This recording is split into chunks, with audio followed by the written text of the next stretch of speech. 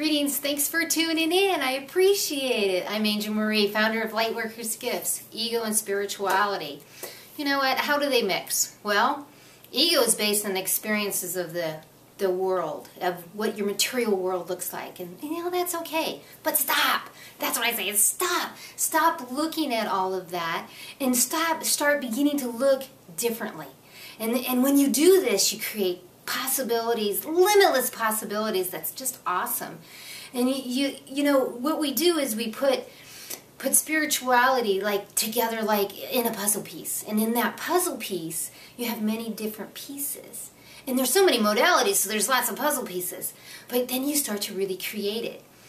And be the ego. And sometimes it's okay to be the ego. Don't push it away. Don't try to hide it.